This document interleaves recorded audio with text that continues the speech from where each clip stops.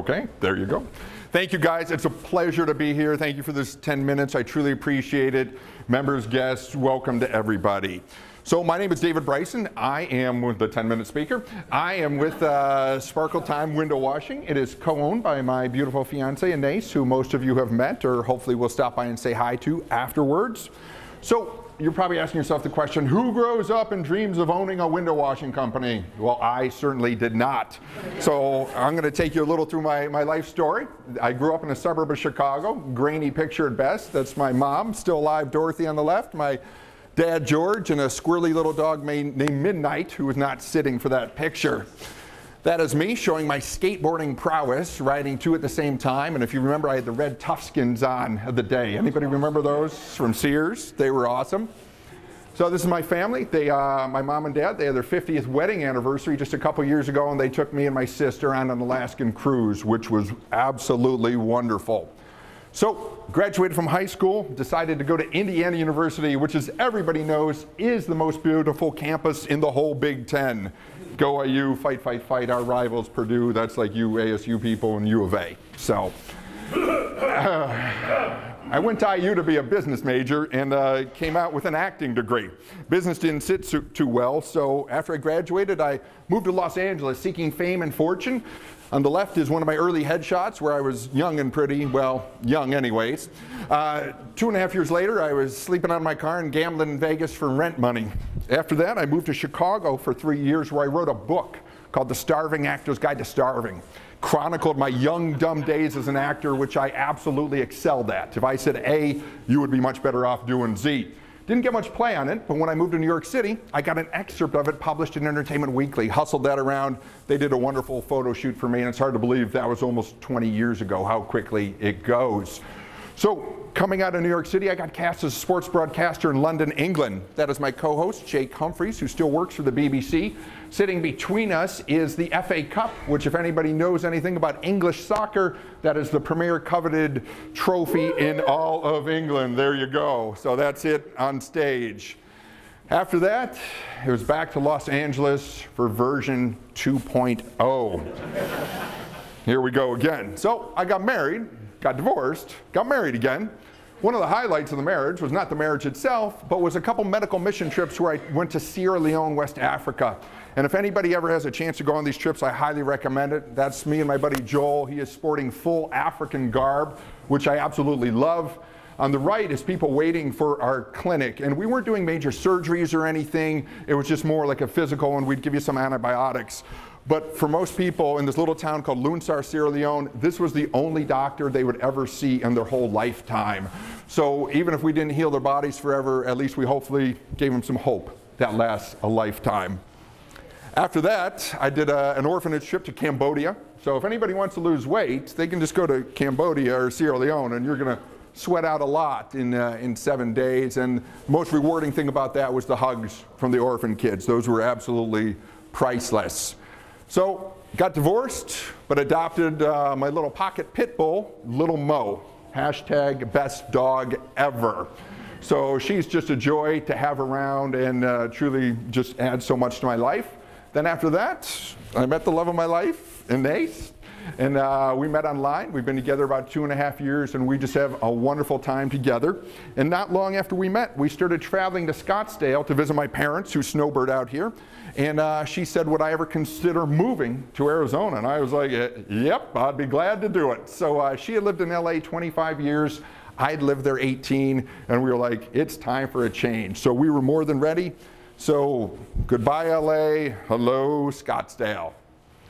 So things we like to do here, go hiking. Little Mo likes to hike, but sometimes she gets tired and Daddy needs to help her out a little bit. She's a good girl. We love to go biking up and down the canal in Scottsdale, Hayden Road, all a lot of fun. We love traveling. Picture on the left is in a beautiful restaurant overlooking the Eiffel Tower where we went last year. We got engaged in London, and then it was a London and Paris trip. That was part of our Paris trip. And then this spring we were lucky enough to get a quick trip to Austria to visit some of her cousins who were living in Vienna. Like everybody else here, we love eating and drinking. As Eddie alluded to, I love podcasting as well, another thing that I like to do. And then at the end of the day, love to do absolutely nothing. But, you know, that never works out as planned. As I mentioned, Anais is a photographer, so she's always like, can you help me with some lighting tests? And I'm like, I don't want to dress up and try to look pretty. But she tries to make me look pretty, but finally I got a picture I was happy with. Where's that picture? There.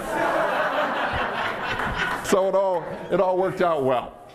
So on to Sparkle Time window washing. When we moved here, we knew we wanted to be small business owners. We had both worked for other people for a long amount of time, and we said, what kind of business can we buy?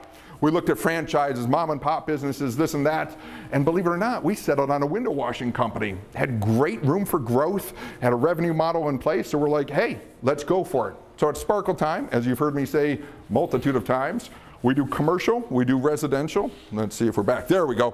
Commercial. The gentleman on the left here, he's doing the Harley building up on Hayden Road. Gentleman in the center, he's doing the Renaissance Hotel in Glendale. And the gentleman on the right, he's doing Loop Jeans on North Scottsdale Road.